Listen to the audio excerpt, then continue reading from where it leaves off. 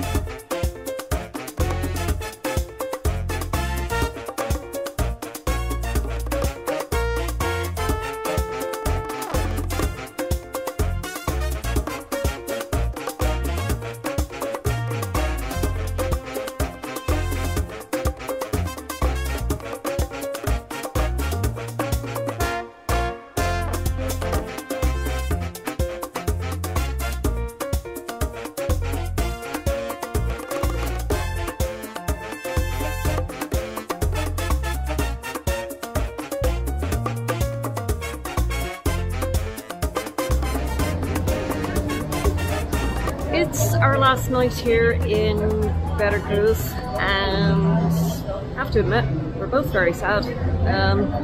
This is a city that we fell in love with back in 2014. We're really happy that we got to return now in 2022. And even though we haven't actually left yet, we are already dying to get back here. We've just given you a tiny little sampling of what the city has to offer. But we'll be back, and we will have a lot more videos from the city and from the actual state to show you.